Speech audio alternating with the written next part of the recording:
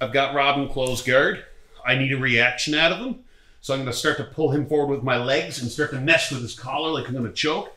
He pulls back. So from here, I come up to my elbow, come up to my hand, and I start to go for that hip bump sweep. Rob is pushing me back to the floor. This foot, my left foot, I'm going to push off of that. I'm going to shoot my hips back past my hand. I don't want to lean back when I do this. I want to lean forward. I want to drape myself over Rob's head. Now my armpit's on the back of his head.